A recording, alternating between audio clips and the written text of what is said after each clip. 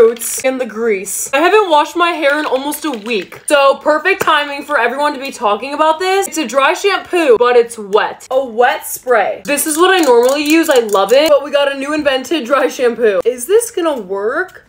Just sprayed it in my eye. Oh. Make sure we get the back and the very top. Okay, we're gonna let that sit a bit. It does smell really good. Oh, got some on my neck and forehead. So it definitely got rid of the grease. And it does feel less powdery than a normal dry shampoo. I may have put too much, but it did leave some white specks. I think I just need to get better at using it. But they call it the Air Wash, and I think this is one of the coolest inventions ever.